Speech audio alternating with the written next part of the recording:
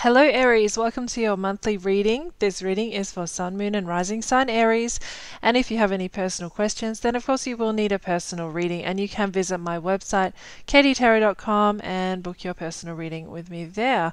So Aries, let's see what the month of August has in store for you. I'm feeling some pretty good energies for you this month, Aries. Lots of good energy. I feel some creative energy coming through as well. There is an element here of finding something that you've been searching for a while. So let's see what the cards have to say. Aries, Aries, Aries. Okay, so we have Judgment. First card. So see, I was feeling some things were changing with you guys. Aries, the Devil, maybe a Capricorn that's around you this month. Aries, Aries, the Five of Pentacles.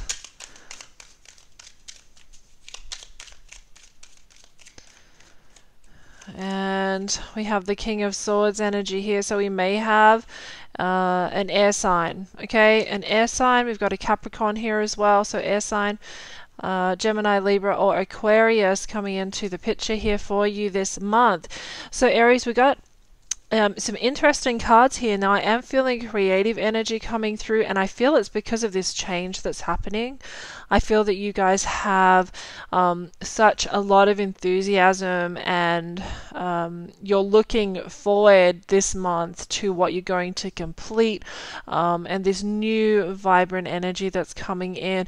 And I feel that you're going to be creating something and manifesting things in your life even more amazing than what you have in the past. I really do feel this is a wonderful push forward for you this month energetically from Spirit.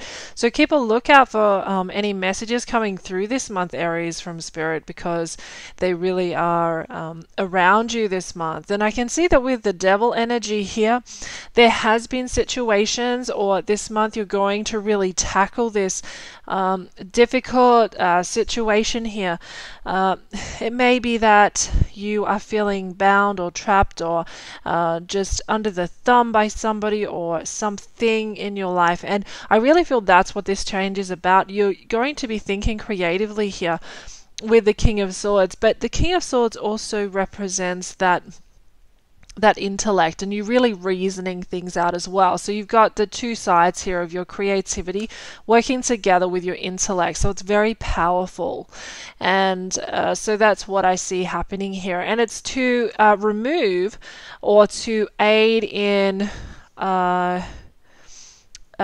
this Devil energy that you're wanting to say goodbye to, or that you're wanting to come up out of.